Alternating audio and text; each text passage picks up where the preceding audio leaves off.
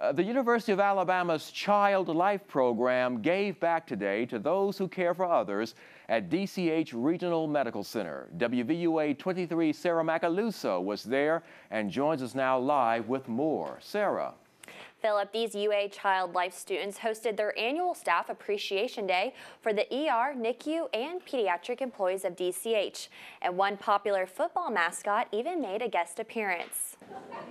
The University of Alabama's Child Life students put on the 14th annual Staff Appreciation Day for ER, NICU, and pediatric employees. UA Practicum Supervisor Leslie Dollar says the students act as a support system for the children. All throughout the semester they come and they see the pediatric patients and they relieve stress and anxiety by different interventions that Child Life has to offer. Pediatric nurse manager Tracy Swan says having the Child Life students help makes the children feel more comfortable in their home away from home. We do medical play so that they're not afraid. We do not want them to be afraid when they are here in the hospital.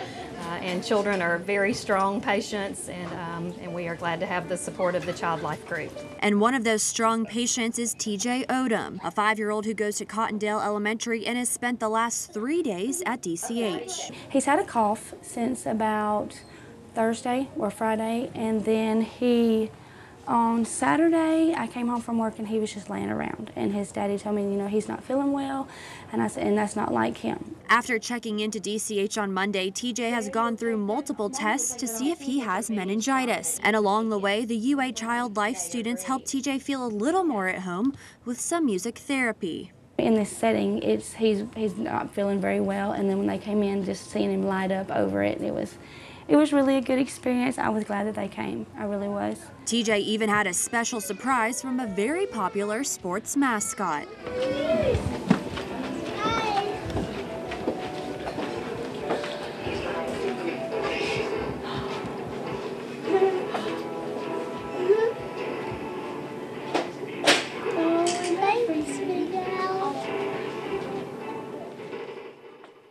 And on top of getting to see Big Al, TJ also was able to go home earlier this afternoon.